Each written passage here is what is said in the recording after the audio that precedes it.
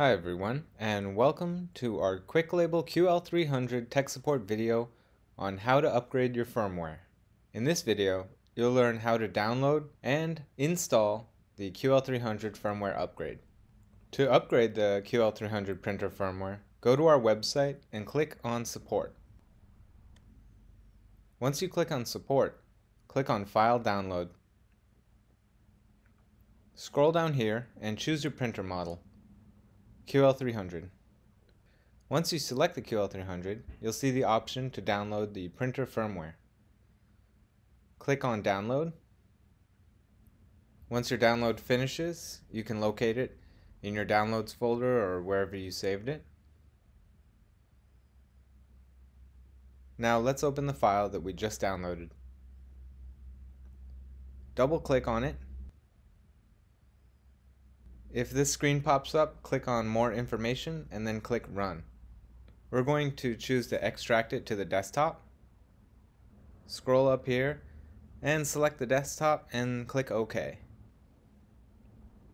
Click Extract.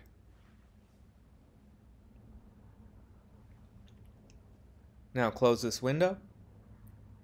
Minimize this and go back to your desktop. Here's the QL-300 firmware. Double-click on this folder. As you can see, we have the firmware updater tool.exe.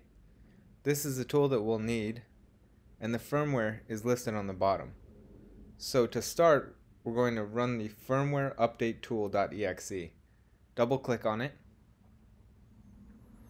We're going to select our language and say OK. We're going to say agree and click next. Then just click next. And in here, we're going to browse to the firmware. Remember, it's the file that's on the bottom. Click on it and press Open.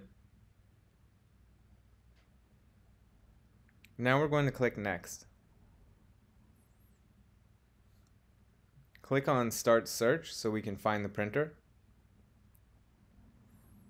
Wait until this finishes, and then you can select the QL-300 printer.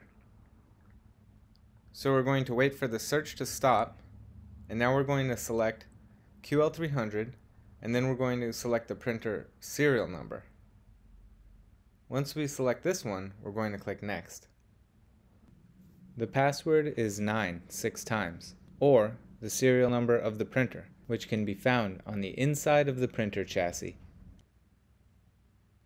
We have other videos for that, and you can refer to them if you're curious about password changing. So our password is 9 6 times. We're going to enter that and then click OK. Remember, you have to be connected to the printer in order to do the firmware upgrade. Now on your printer, you can see that it's starting to upgrade the firmware. It's going to say executing maintenance. This process should take a few minutes. During this process, the printer will restart on its own. It's going to ask you if you want to power off, and you can click OK. And then it will power on its own. And the firmware upgrade is complete. Click Next, and you'll see Successful here. And now we're going to click Exit, and this is how you upgrade the firmware for the Quick Label QL-300.